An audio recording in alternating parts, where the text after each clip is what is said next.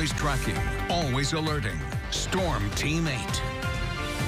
Well, we had an uncommon occurrence here in West Michigan for the month of March 2024. There were some snowflakes flying around this morning. Didn't really last for all that long, though, and afternoon highs were still able to rise near 40 degrees from many spots, but it was chillier than average for a change with that high temperature of 39 degrees in Grand Rapids. It's the first time in the month of March that we've had a high temperature below average. The typical high for today is 42. Just a little bit of snow occurred early on today. In Hart, they received close to 1.5 inches. 1.4 inches of snow there, 1 inch on the ground in Fremont, a ½ inch of snow fell in Holland, Michigan, and in Lansing, 0.3 of an inch, 0.2 in Grand Rapids. That is also the first measurable snowfall that we've had in Grand Rapids this month. Storm Track Live shows that we were able to clear out the clouds early this afternoon, and that system is now affecting points in the northeastern United States and parts of Canada.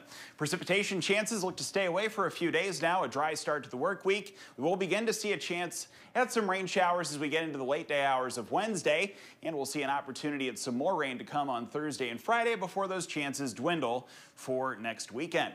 There's the view outside in Grand Rapids from our Heritage Hill camera now, where things are pretty calm and quiet. Temperatures are reported in the upper 20s to middle 30s. 33 Grand Rapids, Ionia, currently at 28 in Fremont, and 26, one of the cooler spots now in South Haven.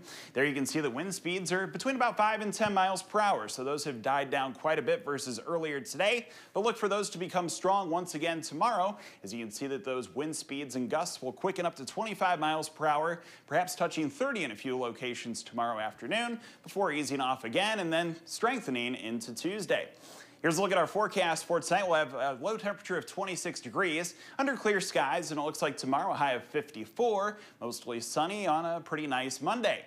There's a glance forward now at our 8-day forecast, rising back to 60 on Tuesday, 62 on Wednesday. Rain chances extend from late Wednesday through Thursday, Friday, and Saturday. And it looks like on Sunday we'll have a high temperature of 43 degrees. Sunday is also St. Patrick's Day, so looks like things will be on a little chillier then.